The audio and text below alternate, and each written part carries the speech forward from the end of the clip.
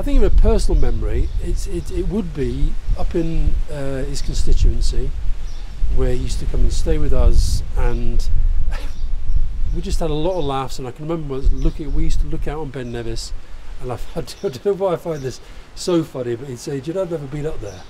And I used to think, how could you live right next to Ben Nevis your whole life and you've never actually been up there? But Charles was not as fanatical about exercise as I am. But I just, the memories kind of they mix in with all sorts of different things. I'll tell you one thing I would say about Charles. I always, because lots and lots and lots of politicians have been in our house and been in our lives, and my children have seen a lot of them, and they can see right through politicians. And they saw in Charles somebody who was obviously clever, obviously principled, obviously a giving person, and obviously, with a flaw or two, like we all do.